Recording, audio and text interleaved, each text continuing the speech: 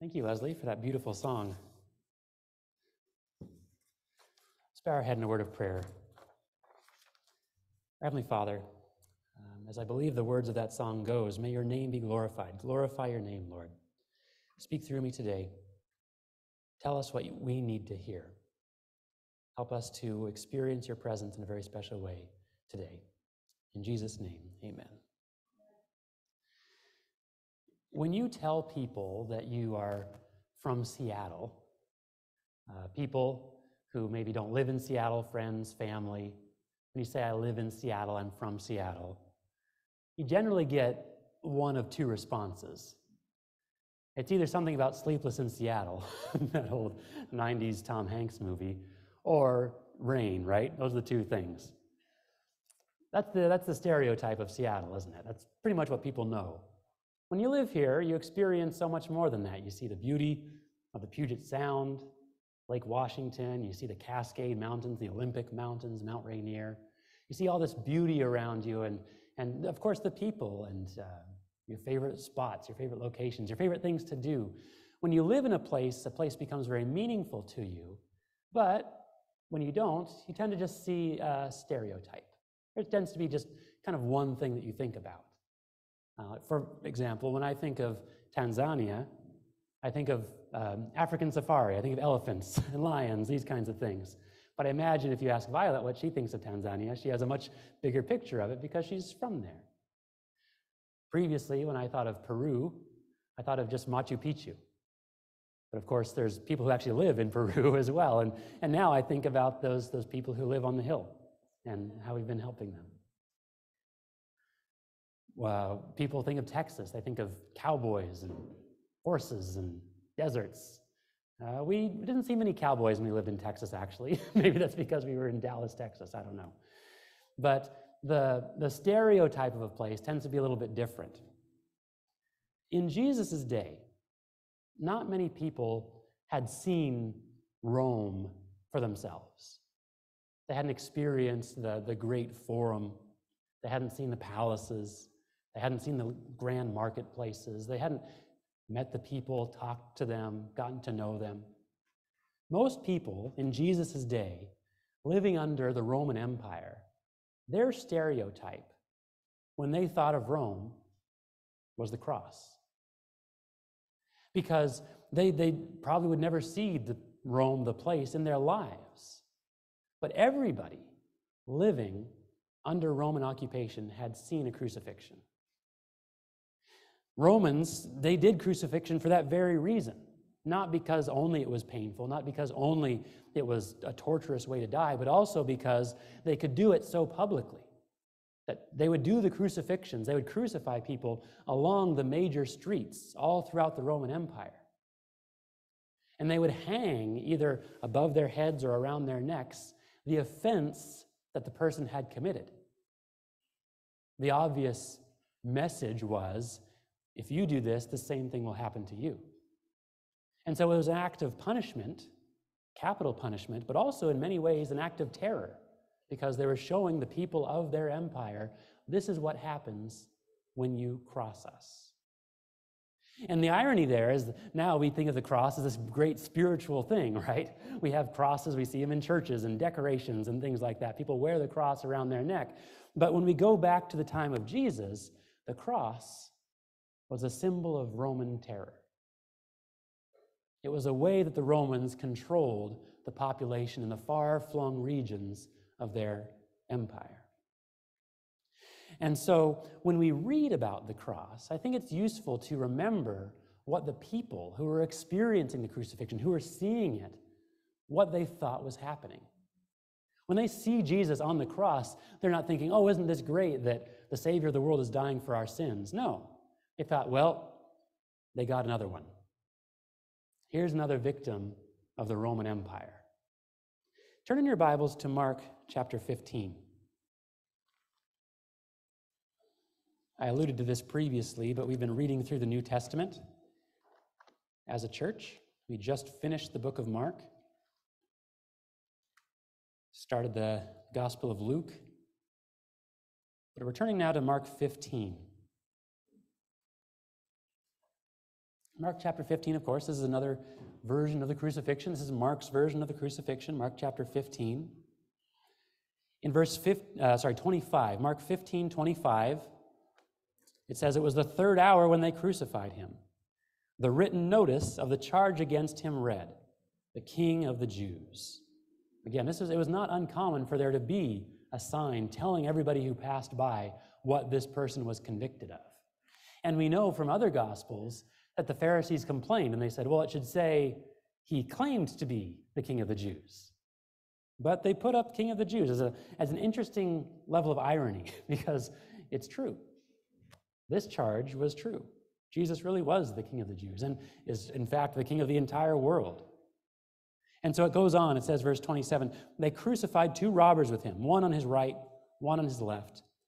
Those who passed by hurled insults at him, shaking their heads and saying, 'So, you who are going to destroy the temple and build it in 3 days, come down from the cross and save yourself.'" And it goes on, verse 31, "In the same way the chief priests and the teachers of the law mocked him among themselves. 'He saved others,' they said, 'but he can't save himself. Let this Christ, this King of Israel, come down now from the cross, that we may see and believe.' And those crucified with him also heaped insults on him."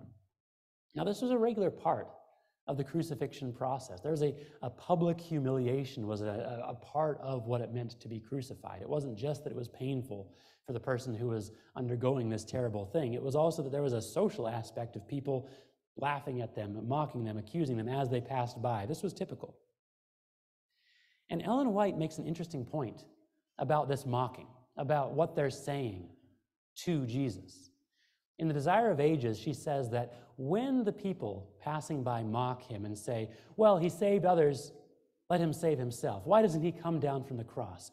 Ellen White in The Desire of Ages says that mockery that they are casting upon Jesus while he was on the cross is actually, in its essence, the same temptation that Satan used to tempt him in the desert. Because what happens when Jesus was in the wilderness, at first Satan tries to tempt him to turn the stones into bread. But after that, what does Satan tempt him with? He takes him up to the highest point of the temple, and he says, "Throw yourself down and let the angels catch you." Well, what's the temptation there? The temptation is the temple. The temple in Jerusalem was the most populous, was the busiest place in Jerusalem, in all of Israel. And so if Jesus had hurled himself from the top, and if all of these people, this crowd of people, had seen him falling and then be caught by angels, Jesus would be showing them his power, and then everybody would want to instantly make him king, would want to follow him and to serve him and to worship him. He would be using his own power to make everybody follow him. And it gets even bigger because the next temptation that Satan gives him in the wilderness was he takes him to a high mountain and he says, "I will give you all of it. I'll give you the entire world if you will bow down to me." And so early on, the first part of Jesus' ministry, Satan tempts Jesus to take the easy way out. He says, look, Jesus knew, even at the very beginning, Jesus knew that he would have to die on the cross. He knew that he would have to go through this. And so Satan, as he is tempting Jesus in the wilderness, he is saying, "Look, Jesus, just do this instead. It'll be a lot easier. We can make it, everybody's going to follow you. They'll believe in you. They'll see your power. If you just do this, you won't have to have people doubt you. You won't have to have people argue against you. You won't have to die on a cross if you would just take the easy way out." And Ellen White says that temptation is the same temptation that Jesus is presented with while he is hanging on the cross. Because could Jesus have come down from a power perspective? Yeah, he could have. Jesus makes this comment when he's being arrested in the Garden of Eden. He says, "I could call thousands of angels and they would come save me." So he could do it. And imagine if Jesus says the word and angels come and take him down from the cross. If he bursts out from the cross, what better sign would there be that Jesus was more powerful than Rome, because the cross was the symbol of Rome. And so for Jesus to come down off of the cross in the viewing of all of these people, showing them that I am more powerful than this cross ever could be, yeah, if Jesus had done that, instant kingship. Everybody would have followed him immediately. And so Ellen White makes this point that in the wilderness and also on the cross, Jesus is facing the same temptation. Is he going to use his power to coerce people to follow him? And so this gets at the very heart of what keeps Jesus on the cross. Because he could have come down. He could have. When they're mocking him, he could have showed them right away, yeah, okay, you're right, I am more powerful, I'm just going to come down. He could have done it. So what keeps Jesus on the cross? If he had come down, they would have all followed him. We know that even as Jesus was being arrested, his disciples were willing to fight with him. They were willing to stay with him. Peter draws a sword and starts cutting people's ears off. The disciples don't run away until they realize that Jesus isn't interested in fighting. When Jesus gives himself up to be arrested, that's when the disciples all run away. And so if Jesus had used his power, had shown them that, yeah, we're going to stand up to the Romans, people would have followed him. So what kept Jesus on the cross? Well, it was his love for us, wasn't it? It was the fact that he knew that if he came down from the cross, we would be lost. But why is that? Why was it so important for Jesus to die on a cross for us? I invite you to turn in your Bibles to Genesis, or the very beginning, Genesis chapter 3. Genesis chapter 3, this famous story, Eve eating the fruit from the tree, the fall of humanity, the beginning of sin. And Genesis chapter 3 starts telling us about this serpent who asks the woman, this is verse 1, did God really say you must not eat from any tree in the garden? And there's a continued dialogue that goes back and forth, verses 2 and 3. Eve tells the serpent what God said to her, even though she doesn't report it quite right. And then verse 4, the serpent says, you will not surely die, for God knows that when you eat of it, your eyes will be opened, and you will be like God, knowing good and evil. You know, most of us know this story, right? Eve encounters the serpent. The serpent tempts her, and Eve eats the fruit. And then Eve gives the fruit to Adam, and they both eat the fruit, this fruit that they were not supposed to eat. And we talk about this as the beginning of sin, which it is. This is the beginning of disobedience. But really, it was not the disobedience that led to sin. It was not the disobedience that caused Adam and Eve to fall and brought all of this, all the hurt, the heartache that we see in this world today. It's not the disobedience that started it. It was Eve's distrust. Because if she truly believed God, if she truly took God at his word, she wouldn't have given it a second thought. If she truly trusted that God had her best interest at heart, she would say, look, God said not to eat it, so I won't, just like that. It was her mistrust of God, her doubt about what God had told her, that then leads to disobedience. And so before there is disobedience, there is always first distrust. If I truly believe that God's way is the best way, I'm not going to do these bad things, right? But if I distrust God and I think, you know what, I actually know better than God here. I'm going to do this because it seems more fun, or it seems like it'll be better for me in the long run, or whatever it is.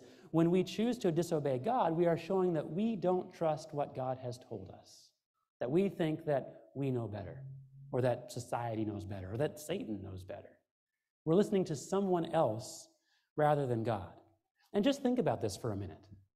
The God of the entire universe creates the earth, creates the Garden of Eden. Eve is literally created, the Bible says, out from the rib of her husband. And so this God creates Eve.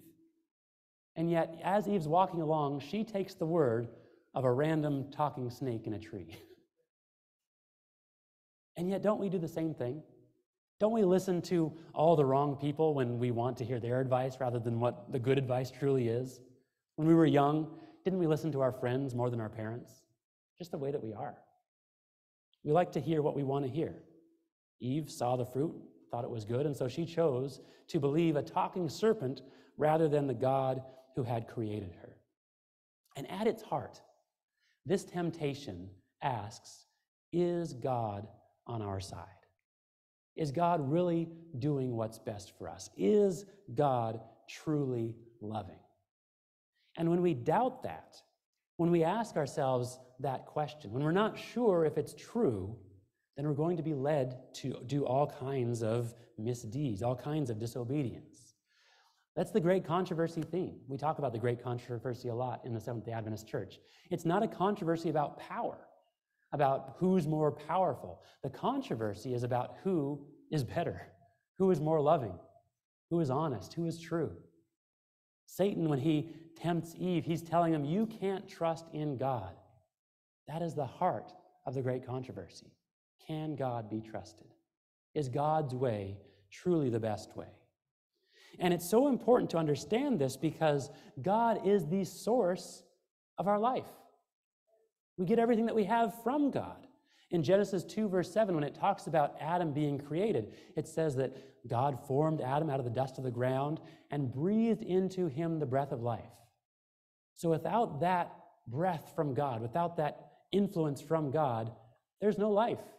The life comes from that connection with our Creator. Turn to, if you will, Isaiah 46. Isaiah 46, and I'll read verses 3 and 4.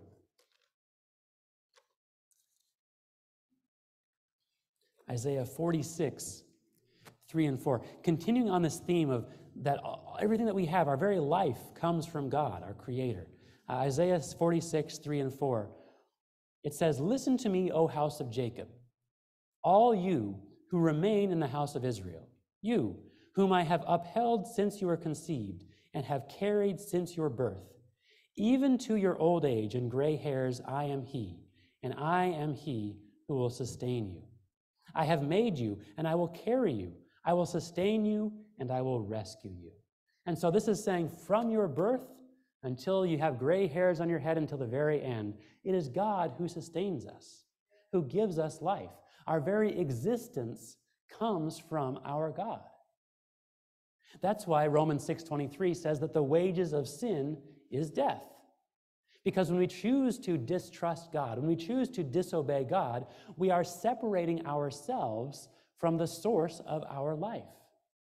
And what happens when you separate yourself from life? Death. That's the natural consequence. I think of it kind of like a robot. You've heard in the news lately, there's been a lot of talk about artificial intelligence, AI. You can go and find AI that will make a picture for you if you just tell it what to draw. You can go and have a conversation with different types of AI out there. I've even heard teachers complaining that they've gotten students now who are turning in assignments that have been written by artificial intelligence. Yeah, so it's an interesting world we live in. So imagine, maybe just a few years down the road, that someone puts this artificial intelligence, this AI, into an actual moving robot.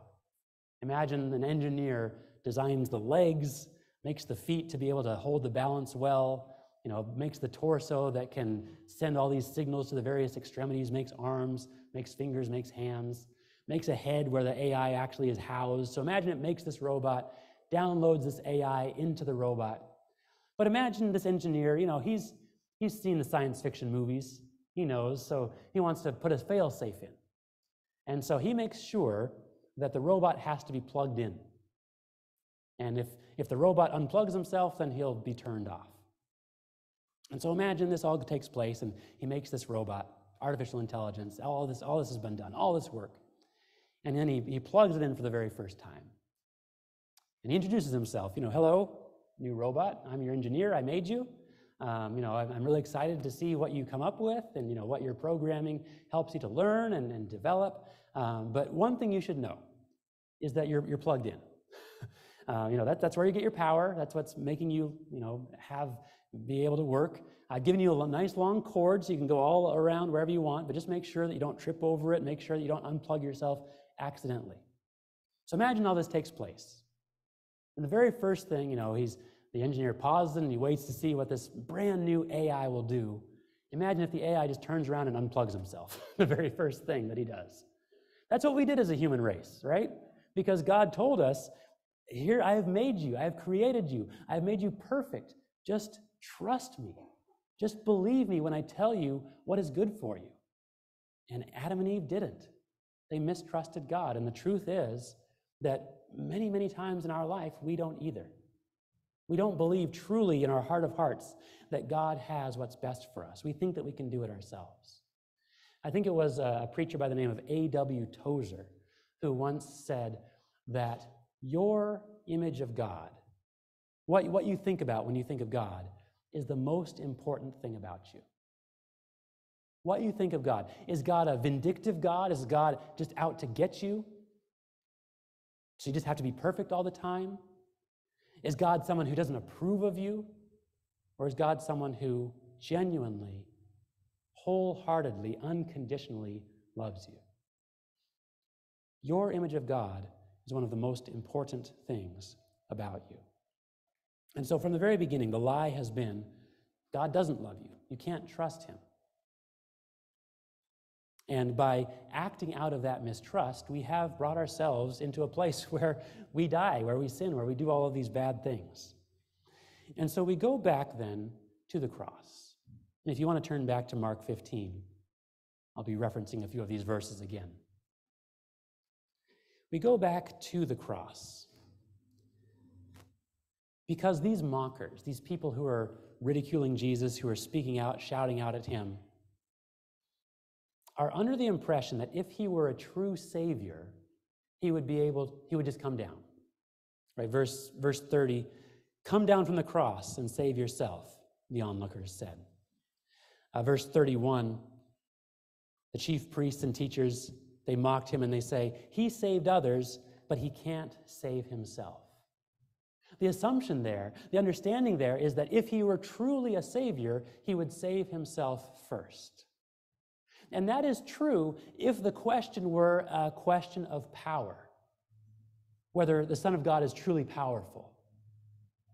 And let's be clear, Jesus had shown some power. He had healed people. He had cast out demons. He had fed the 5,000. He had calmed the storm. But all of those things were not what proved Jesus to be the Son of God. All of those things were not what we as a human race needed to see. Because power, yes, it can coerce, it can force you to do something, but it doesn't change the heart. In order for Jesus to be our Savior, he had to stay on that cross to show us that he is not just a God of power, but a God of love. A God who chose to be on that cross for us. A God who could have come down from that cross with just a thought, with just a word, and yet decided to be there on that cross for you and for me. A God who experienced the separation from the Father that he had never known. From eternity, he and the Father had been one. He experienced that for us to show us his love, to show us that he would do anything for us.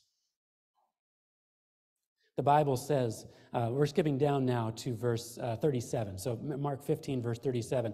The Bible says, with a loud cry, Jesus breathed his last.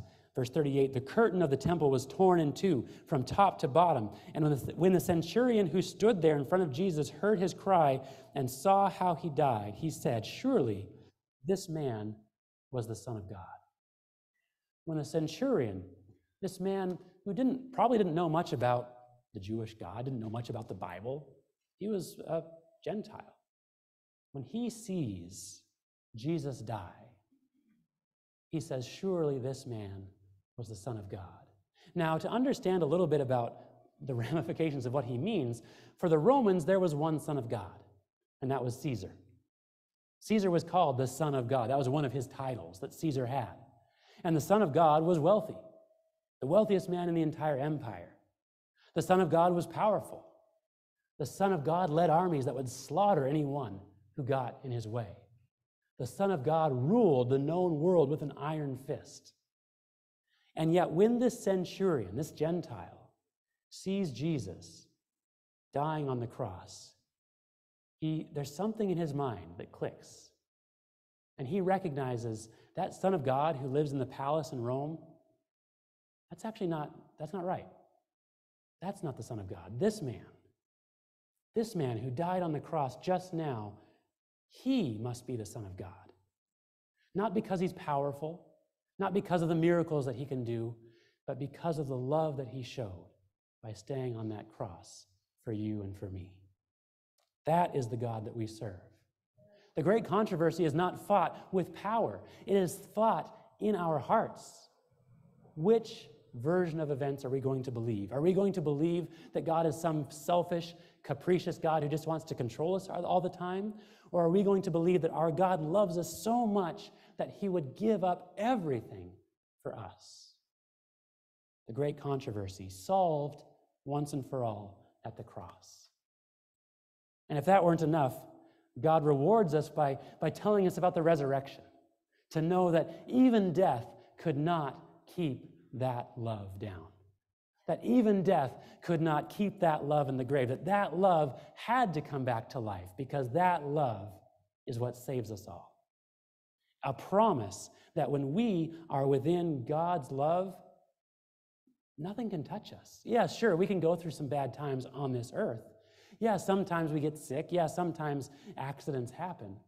But ultimately, at the end of the day, when Jesus comes again, our future is assured, because nothing can separate us from that love that kept Jesus on the cross. I told a children's story about goats and trying to keep the goats from eating the poisonous plants. You know, the truth is, we've eaten the poisonous plants. It's not just that Jesus is trying to keep us away from the poisonous plants. We've eaten it. We've done the thing. We've sinned. We've mistrusted God over and over and over again. And yet, by the cross, Jesus saves us. He gives us that second chance. And so we're going to sing a closing hymn today, At the Cross. And there's lots of good lines in there, but I wanted to read you one just to think about it before we sing it. There's a verse in number 163 that says, "Was it for crimes that I have done he suffered on the tree?"